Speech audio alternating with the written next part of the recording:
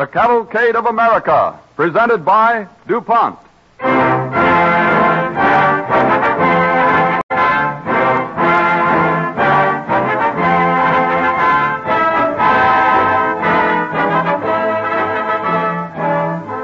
Luther Burbank is known as the plant wizard, although he himself never liked the phrase.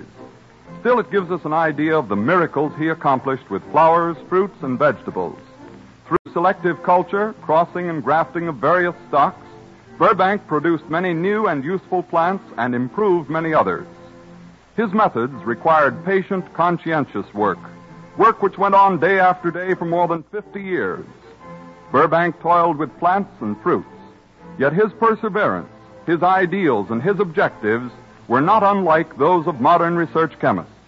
These men work with nature's materials too, and by using them to create new products or improve those which already exist, they are working to provide for everyone, as DuPont expresses it, better things for better living through chemistry.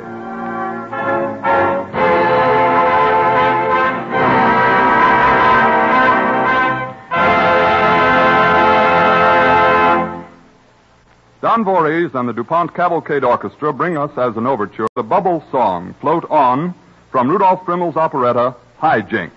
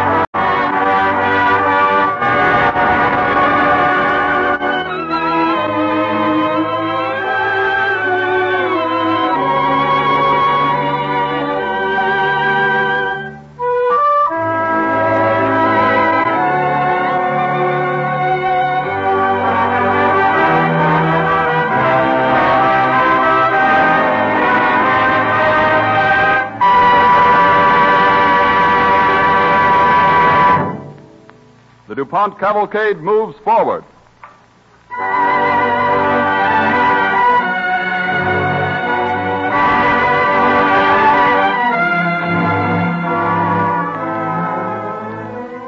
Luther Burbank was born in Lancaster, Massachusetts in 1849.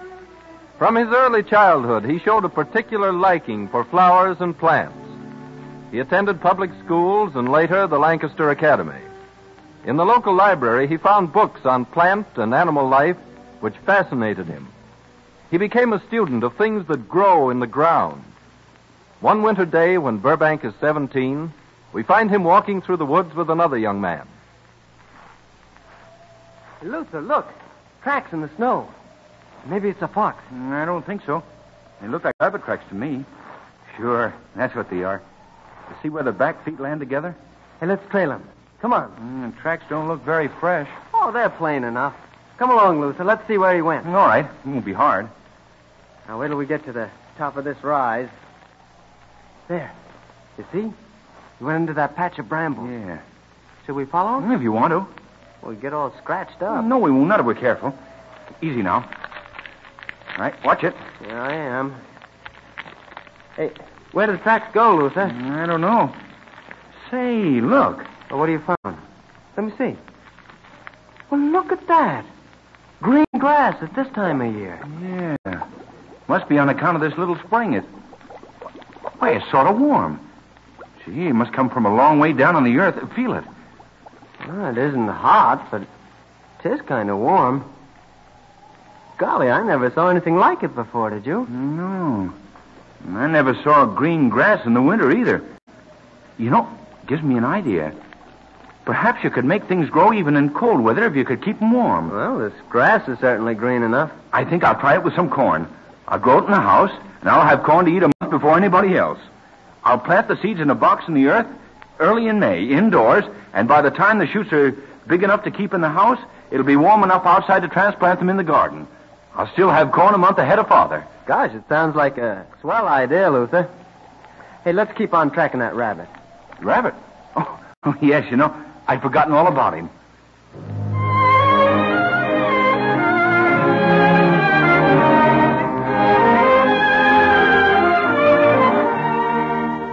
Young Luther Burbank tried the experiment of planting corn indoors and proved that his idea was a good one. He continued experimentation with early planting of vegetables through the next 4 years. In 1870, when he was 21, he bought a farm of his own, a 17-acre tract of land near Lunenburg, Massachusetts. And here he began his life work of plant breeding. From his reading and his experiments, he had proved to himself that proper selection was the way to improve any plant strain. In 1870, the common New England potato was scrawny and poor tasting. But Burbank had hopes of improving it. We find the young man in his potato patch, working with a farmhand. Bugs ain't so bad this time here, Mr. Burbank. Bugs? No. Perhaps they're just getting tired of the kind of potatoes we're raising. Potatoes we raise in this farm is as good as any. I wish we could grow better potatoes, though. Say, Jim, look. Did you ever see one of these? Yeah, sure. Seen one quite a while ago. Seed ball. Potato plant gone to seed. They do that sometimes. I've seen pictures of them. And this is the first one I've ever really seen. If you plant them there seeds, you get potato plants. Same as when you plant the eyes. So have I read. Hey, but look, Jim. No two of these seeds are exactly alike. They all look alike to me. But they're all a little bit different. I could prove it to you if I had my magnifying glass. You'll see in a minute then. I can see it just looking at them in my hand. Maybe you can, but what does it mean? Well, I believe that the plants and the potatoes will be as different as the seeds are. Some of the seeds may produce better potatoes. That's what I found out from working with other vegetables. Sounds like common sense to me. Like father, like son, that's the old saying. You know, we can grow a whole patch of good potatoes and just a few good ones. And a big field of good ones from the best ones out of the patch. Yeah, that's right, Mr. Burbank. That would give us enough to start a lot of other people growing them. People scattered all over the country. Yeah, be nice if we could give the world a better potato, wouldn't it, Jim? Sure would. Well, let's plant these seeds and see what happens, huh?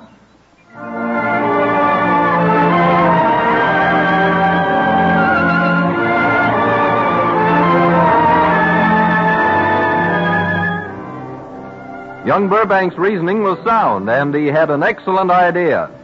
He planted the potato seeds, and from 2 of them grew a far superior brand of potato. There was a great market for them. Burbank might have become an extremely prosperous farmer, and from selling the new potatoes as seed, he might have built a profitable business. But business and money-making did not appeal to Luther Burbank. He developed the Burbank potato in 1872. 3 years later, a stranger comes to visit him at the farmhouse at Lunenburg. Yeah, come in. Oh, it's you, Jim. What's the reason for knocking? There's a gentleman come to see Mr. Burbank. See me? Well, let him come in. All right. Mr. Burbank says for you to go in, sir. Thanks. Good day, Mr. Burbank. I'm glad to see you, sir. My name's Gregory. How are you, Mr. Gregory? Have a chair. Thank you. Well, you're a young man, aren't you? I wish I were younger. There's a whole lot I want to do. Well, most people don't get that idea until they're about my age. But I know you're busy, so I'll come right to the point. Mr. Burbank, I want to buy your new potato, the Burbank potato, as they call it. You want to buy my new potato? That's right. I thought perhaps you had heard of me. I come from Marblehead. Oh, of course. Your name's Walter Gregory. You own the big farms down there. That's right. Well, I've heard of them. I should have recognized your name. I want to buy the exclusive right to raise the new potato you developed. I see. I'd hoped that everyone would have a chance to benefit from my new potato. Well, they will in a way, everybody who eats them. But I'm talking about growing them. I want to do this thing on a big scale. Make every farmer in the country realize what this new potato is, so that he'll buy seed potatoes from me. That's the way to make a big thing out of it, Mr. Burbank. I suppose you're right. You bet I am. If you just go along as you are, making the Burbank potato general property, it won't spread half so fast. You got to tell people about a thing to make them want it. Well, I don't know much about selling things.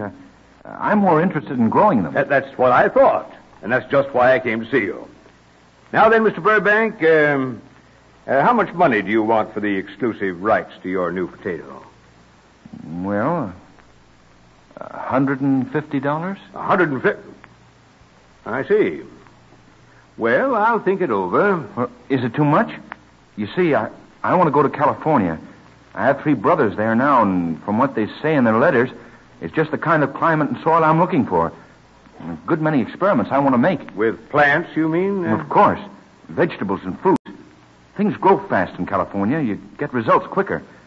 $150 would just about pay my way out there. Is it too much money for the new potato? Why, no. I think it's about right. Yes, I'll pay it. Thank you, Mr. Gregory. Not at all, Mr. Burbank. As a matter of fact, I should thank you.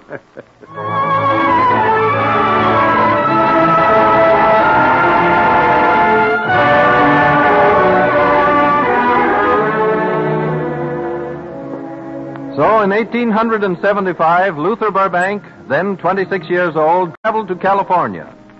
He established a small nursery where he continued his experiments with vegetables and fruits. He built a small but profitable business by the same means he had used in developing the Burbank potato, the process of selection.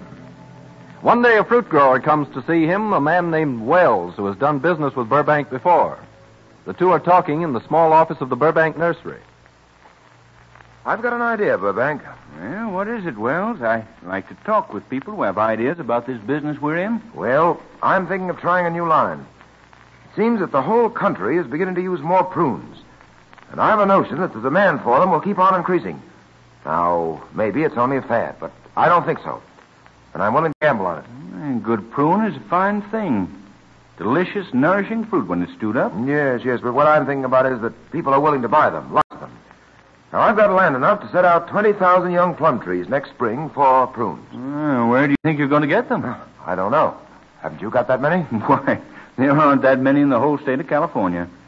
There hasn't been much of a demand for prunes, you know. Well, there's going to be. Every grower I know of is trying to get trees. I was hoping you could help me out, but if you can't, you can't. I'd like to help you, Wells. I wish you could. Perhaps I can. Oh, can you? I'm not sure. You said you had an idea. Well, I haven't, but I may think of one. Give me a day to think about this.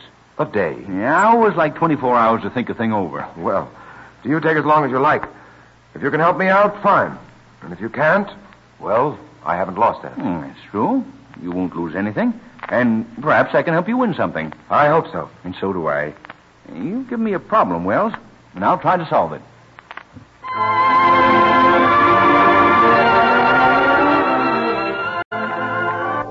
The next day, Luther Burbank agreed to deliver to Mr. Wells in 9 months' time 20,000 young plum trees. An idea had come to Burbank out of his knowledge of plant life and his fertile imagination, an idea which helped to gain him the title of the Plant Wizard. As the first step in carrying out his promise of the impossible, he visits a neighboring nurseryman. Well, Burbank, how are you? Haven't seen you for quite a while. How's everything? Oh, pretty good. I came over today to see if you could fill an order. An order? I will if I can, you know that. What's on your mind? Well, mostly the 20,000 almond trees that my men are beginning to plant today in seed. I hope most of them grow. They ought to. It's selected seed. From what I know about you, I'd guess that every one of them would grow. But that isn't what you came to see me about, is it? No. I was thinking that you had more plum trees than any man around here. And next April, I'll be wanting some buds. Quite a lot of them. Plum buds?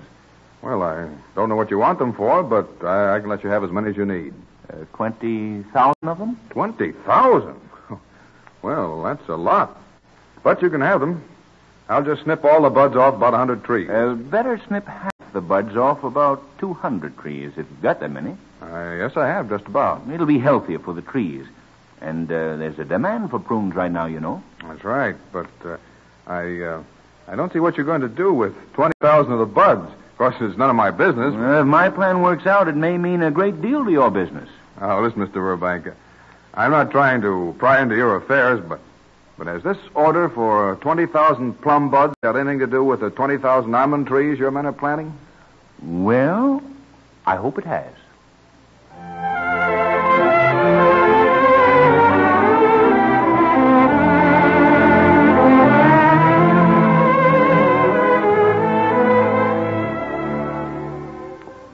The almond trees, grown from seed, came along in fine style. And the following April, the 20,000 plum buds were delivered according to Burbank's order. Burbank engaged a staff of experts to graft the plum buds onto the young almond trees. Grafting slips of fruit trees onto other fruit trees was not a new process. Apple and cherry trees, for instance, had been grafted for a great many years. The results were that 2 varieties of fruit grew on the same tree. But in grafting plum buds onto young almond trees, Burbank was doing an unusual thing. One day, sometime after the grafting operation had been finished, we find him talking with 2 of his gardeners in the almond orchard. Oh, what do you think of them, Mr. Burbank, after your inspection? Well, some of them are coming along all right. Great idea of yours. Planting the almond trees so you could graft the plum buds on them. That seemed like a good idea. Almonds are sturdy stock. They sprout quickly. Something must be done. We're going to prove our experiment and deliver those plum trees. That's right, Mr. Burbank. A lot of the trees don't seem to be giving much nourishment to the plum buds. And the grafting was well done, all of it. I know that. Yeah, but look at this. Nice, healthy young almond tree, plenty of almond leaves. The plum bud is withering. Yeah. Looks as though the almonds want to keep all the food for themselves. Yeah, we're not beaten yet. I'm going to try something. We're not going to let these almond trees have things all their own way. Well, how are you going to stop them? We're going to break the tops. Oh, but you can't do that. Without any leaves, the trees will die. Well, that's right. They're bound to. Yeah, they'll have their leaves. Haven't you ever seen a tree with the top broken by the wind and still living? Well, yes, but there's some connection between the roots and the leaves. And there will be here, too. We'll snap the tops of these little almond trees and leave them hanging. The leaves will serve their purpose, but there won't be too many sprouts at the top to wolf all the food. Then the plum buds will get some nourishment. I wonder if it'll work. I think it will. When the plum buds really get started growing, we'll starve the broken almond tops right out of the picture. That's what we want, sir. Then the almond trees will become plum trees, and they'll produce plenty of good, healthy prunes. And we'll have proved something. Is that an order, Mr. Burbank? To break the tops of all these young almond trees? It is. Call the men together and let's get started with the job.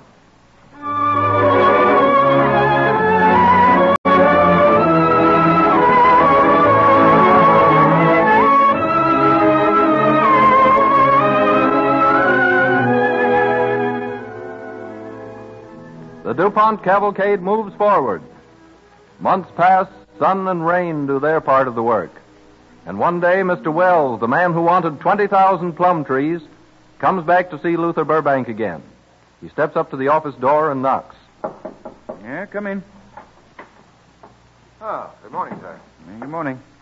Sit down a moment while I run through the rest of these reports. Oh, yes, of course. There's no hurry. I've been waiting almost a year now. You've been...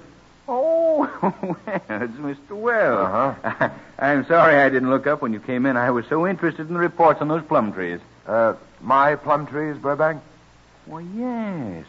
You were the man who ordered them, weren't you? No. You know, I've been so interested in working out the experiment that I'd almost forgotten who wanted them. Well, now, I was hoping you'd have some for me. Those trees will make me a fortune, if you've got enough of them. The demand for prunes is getting bigger every day. I want to buy every plum tree I can find. Well, you ordered 20,000 from me. That's right, 9 months ago. How many can I have? Let's see. Here's the total. 19,000 and, call it 19,500. Oh, now, wait a minute. Pardon me, Burbank, but I can't believe you. Well, that's strange. Most people believe what they want to believe.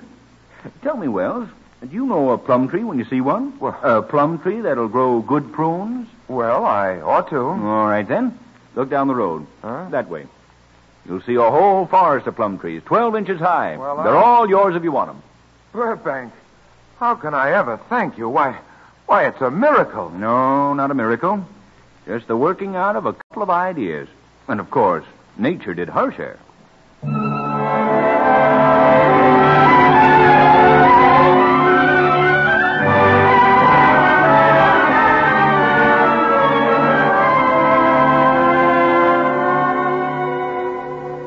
The successful result of the experiment with the plum trees gave Luther Burbank another idea. It proved to him the advantages of growing trees and plants on a large scale. The more seeds he planted, the more good plants he could produce. And Burbank's uncanny instinct, his genius for selection, told him which were good and which were inferior. One sunny afternoon, he is working in his plum orchard with a crew of his men. This one? This one? Yes, sir. Save this one? Save this one? Yes, sir. This one? Burbank! Take this out. Burbank! Take that one. Excuse me, Mr. Burbank. Somebody calling you, sir. Calling me? Yes, sir. Well, who is it? Where is he? He's over there, sir. He's coming toward us. Why, it's the judge. Hello, Judge. How are you? Fine, thanks. Well, tell me, what in the world are you doing? I'm glad to see you. Glad to see you. Well, don't try to dodge the question. What are you doing, striding through your orchard? Oh, I'm just looking things over, picking out the good trees and marking them. That's what these little strips of white cloth are. I drop one on every tree I like. But those men behind you, they're uprooting dozens of these little trees. And that's why they're following me. Every tree that isn't marked with a white cloth is uprooted and burned. Do you mean to tell me that you're destroying more than half of these fine little plum trees? At least. You see, more than half of them aren't fine at all. Well, I've got an orchard of my own, you know, and it seems a shame to destroy all these trees. Well, the more inferior ones we destroy, the more room we'll have for the better ones. And the more nourishment the good ones will get from the soil. Do you think you can select the better trees jogging through this orchard almost a trot, dropping strips of white cloth behind you? I know I can.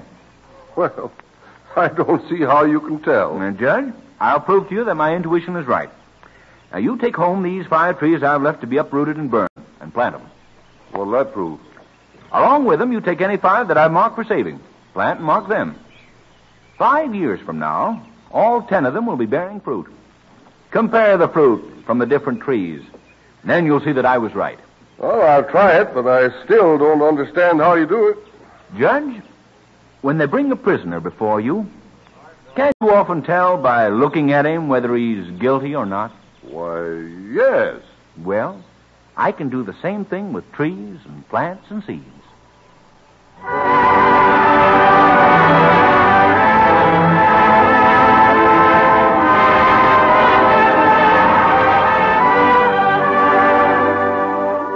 From experience, aided by some inner sense which must be called genius, Luther Burbank could distinguish better plants from inferior ones. He gave the world many new and useful varieties of vegetables, berries, and fruits. Among other creations, he produced a rustless wheat, spineless cactus which cattle could eat, roses without thorns. He once said, I shall be content if because of me there shall be better fruit and fairer flowers. Truly he accomplished his aim in life. DuPont is proud to add the name of Luther Burbank to the distinguished roster of the Cavalcade of America.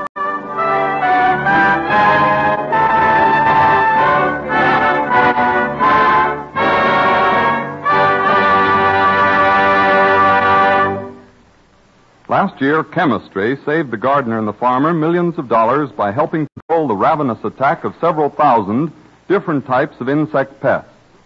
Right now, the boll weevil and cotton leaf worm are staging their annual destructive invasion of the South's cotton crop.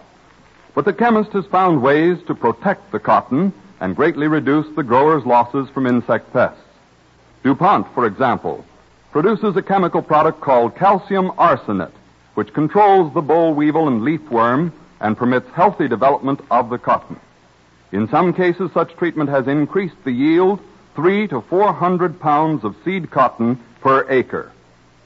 In the fruit-growing sections of the country, chemically created products are put to work every season, protecting first the foliage of the trees and then the fruit itself from damaging insect attack.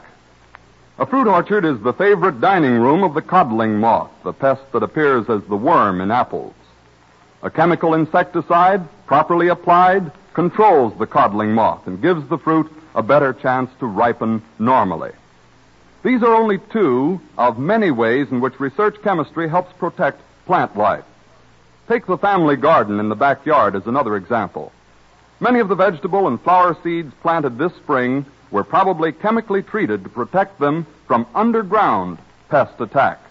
And now that the plants are above the ground, chemistry is ready with a wide variety of products to guard them from hungry insects. A recent DuPont chemical development improves the effectiveness of insecticides, too, by helping them spread more fully over the foliage and stick to the plant longer, despite wind and rain. Truly, plant development experts have improved our fruits, vegetables, and flowers. But just as truly, the research chemist has protected them from hungry hordes of insect pests and is improving his protective methods each year. DuPont has recently built a large new laboratory and increased its staff of chemists and biologists working exclusively on pest control research. Work which, by still further reducing annual losses due to pest attack, should result in better crops, wider markets, and lower costs. So when the cotton moves into the textile mills, when the truck gardener delivers fresh vegetables, when the fruit grower picks his crop and sends it on the way to your table, you know that the research chemist has again done his part to provide, as DuPont expresses it, better things for better living through chemistry.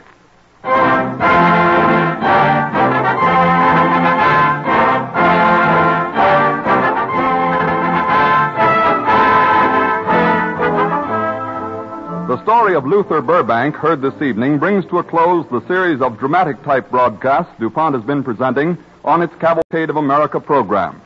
For the summer months, we've prepared a series of musical broadcasts. Each Wednesday, Don Voorhees and the DuPont Cavalcade Orchestra will present songs of such outstanding contributors to our light music as George Gershwin, Cole Porter, Vincent Youmans, and Jerome Kern, with anecdotes describing how some of their songs came to be written. For the first 4 broadcasts, we will have as our guest Conrad Thibault, distinguished radio baritone. All of us who take part in these programs and those who write and produce them appreciate the many letters we've had from you. For it's only when you take the trouble to write that we get the stimulation and lift which comes from direct applause in the theater. Such encouragement inclines us to feel that you'd like more Cavalcade of America dramatizations in the fall. Tune in at the same time next Wednesday evening for a program of Irving Berlin's melodies. Don Voorhees conducting the Cavalcade Orchestra, Conrad Thibault guest soloist, the first broadcast in DuPont's summer Cavalcade of Music series.